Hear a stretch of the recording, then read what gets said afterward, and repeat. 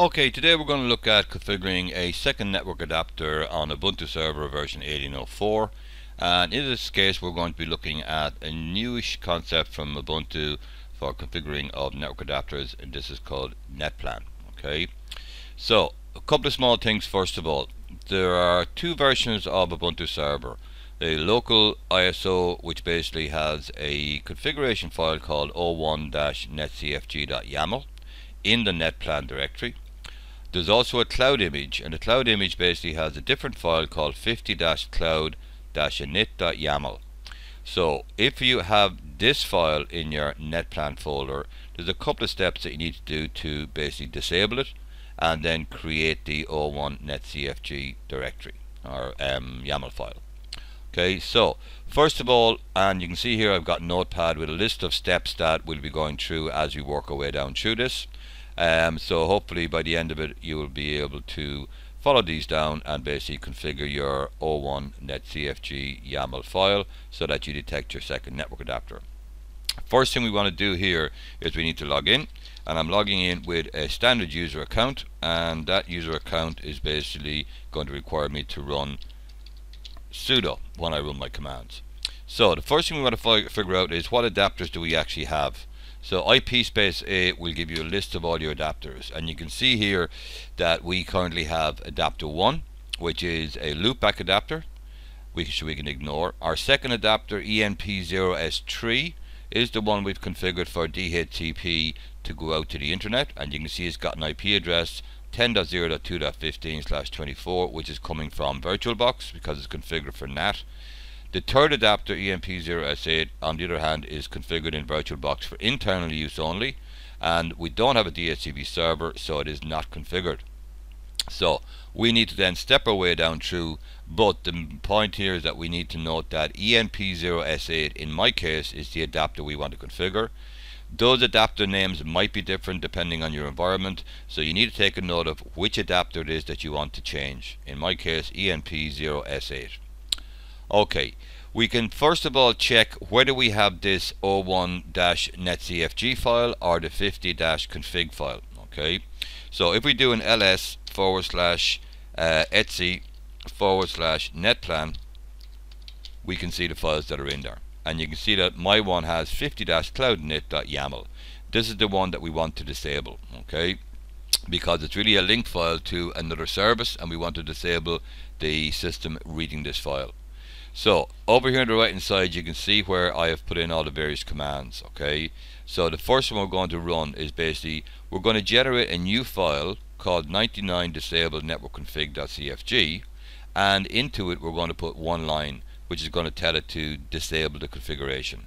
Once we've done that, we're then down to configuring the O1 Net Cfg file.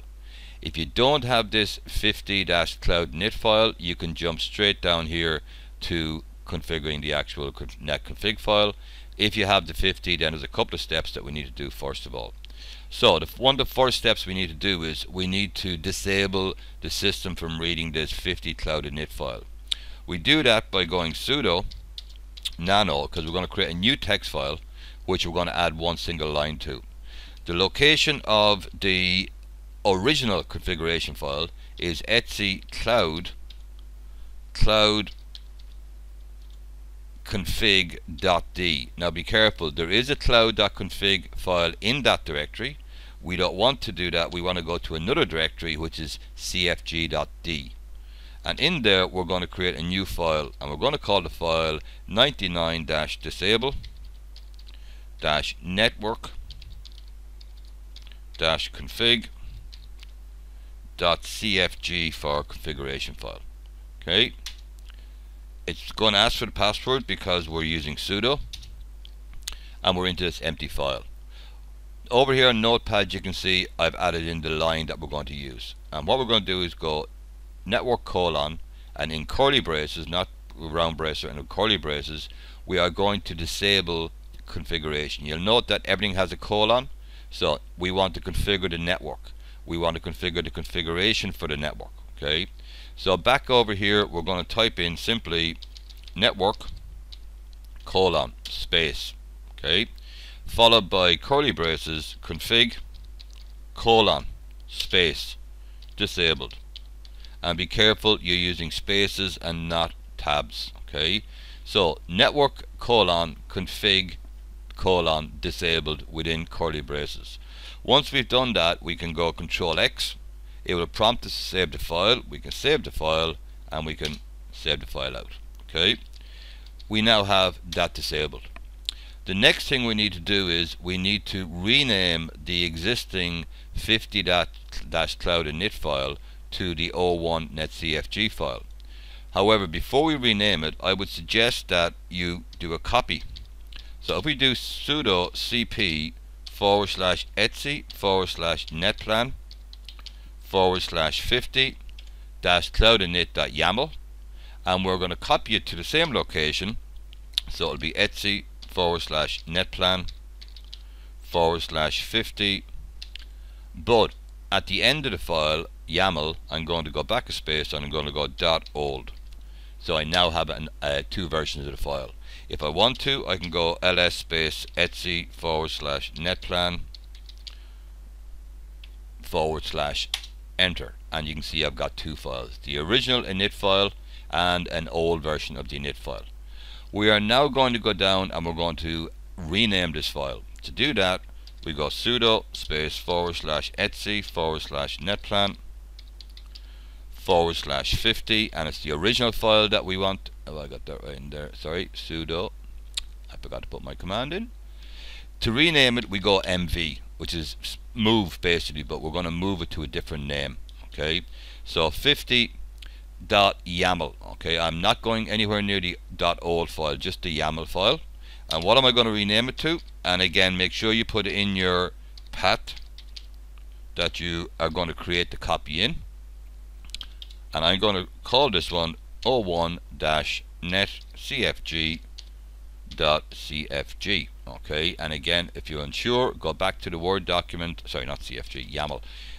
Go back to the Word document and have a look, and there's the file O1 Net Cfg.yaml. Okay, once you've done that and press return, that is renamed the file. We can go back up and check what's in the Netplan folder, and you can see you've got a file O1 Net Cfg.yaml, and you still have your old file in there. Okay, if we want to see the contents of the O1 Net Cfg very quickly, we can go cat etc netplan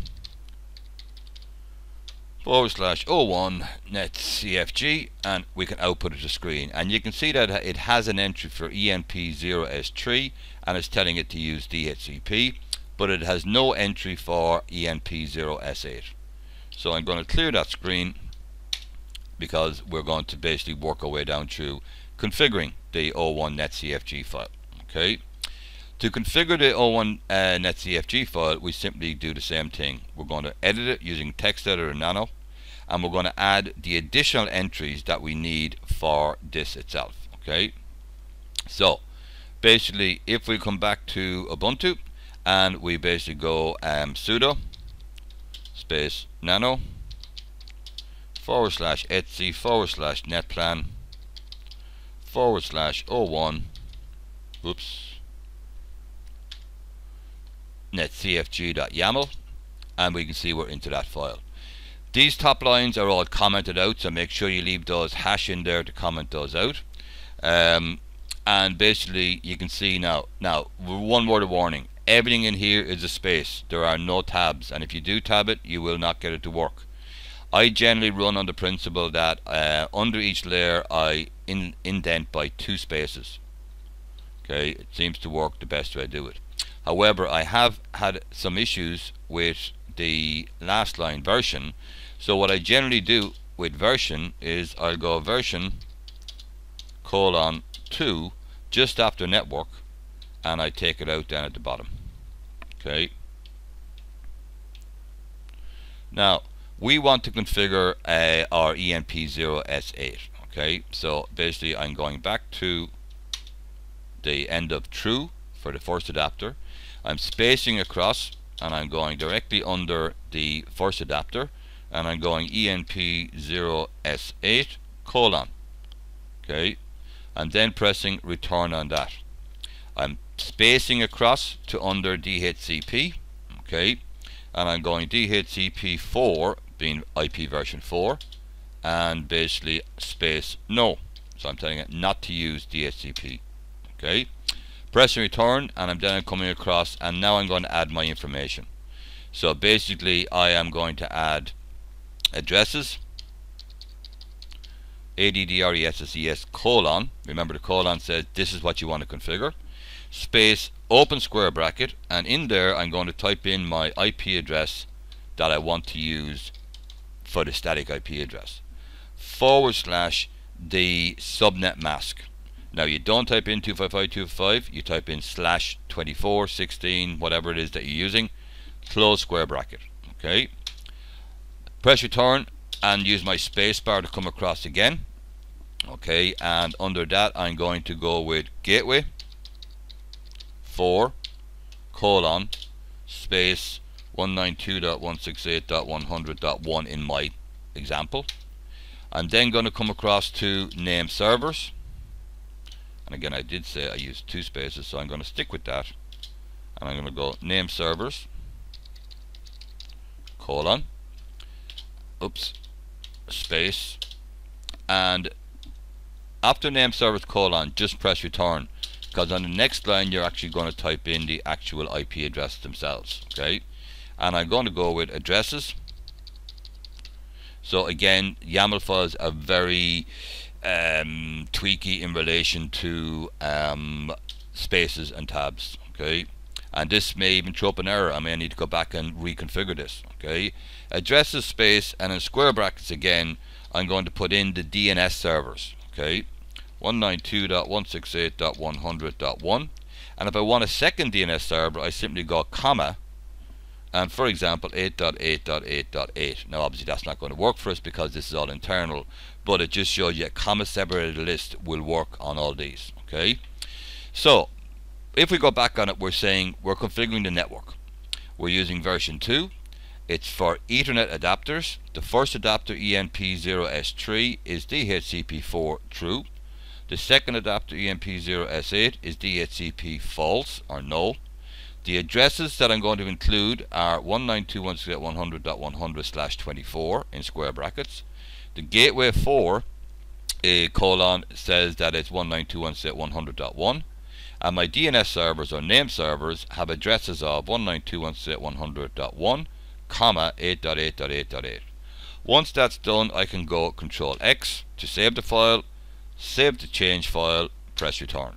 Okay, if I clear the screen then, okay, this is your test.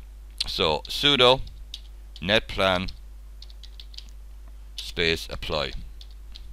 Okay, and it says inconsistent indentations under Ethernet, and this is a common issue that you end up with. So I'm going to go back to sudo and nano on that again. Okay, and I'm going to come down here and I'm going to go with Ethernet, and I have en. Okay, I'm going to put that in there, and I'm going to, this is where you trick around with this for a while, and I'm just putting everything back in here for a second. So network version Ethernet, I've got that there, I've got DHCP, let's see. Generally the message that comes up is when you do the apply is fairly clear. Okay, oops, I'm going to go 2 there, gateway is there, addresses is there, DHCP is there, I've got my, okay, actually take that out of there. Okay, so basically I've got,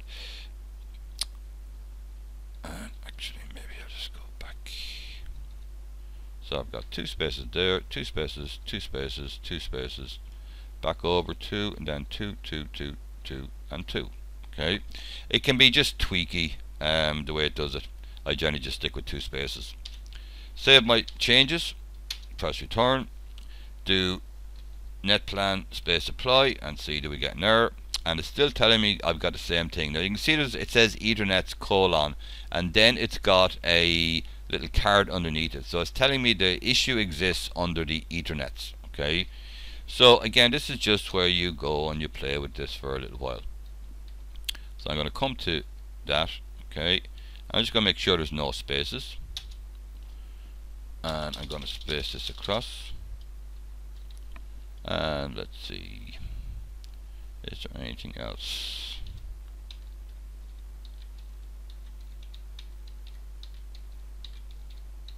Sometimes this works first time for you, sometimes you play with it and it can just be a bit of a pain in the neck. And there we go. Okay, so but looking at it, it looked to me like the way I had it, first of all, the network, the very first line, didn't have 2 spaces for version 2, and then Ethernet didn't come underneath version 2. So it's really just a case of getting it signified, and once you get it done, it's fine. Now, how can we prove that all that is working? Okay, we can try it this way. We can go IP space A. And now when we look at our adapter tree, EMP0S8, you can see that it's got 192.168.1.100. But also you'll see that if you just go up to where it says number 3 there, EMP0S8, if you go across it on the right hand side, you'll see the state of the adapter is up, the same as the EMP0S3. That's what we want to see, and that's the end of that. Okay, there's also another command you can run, sudo space netplan space try. And what this tries to do for you is it says stopping the systemd-networkd-service or .service. And again, the D is your daemon service as such. It can still be activated by running this. Do you want to keep these settings? It says press enter before a timeout to accept a new configuration. Changes will revert in 103 seconds. So basically, if I'm happy that this looks okay and there's no errors, it will show up errors. The only thing is it doesn't give you the same kind of information as the other errors. So basically I'm going to go, yeah, press return that, it's accepted, do an IP space A, and you can see everything is there. So it's just a case of playing with it for a while, and once you play with it for a while, test it out, it should all work then. Hopefully that makes a little bit of sense, everybody, and I'll see you on the next video. Thanks again.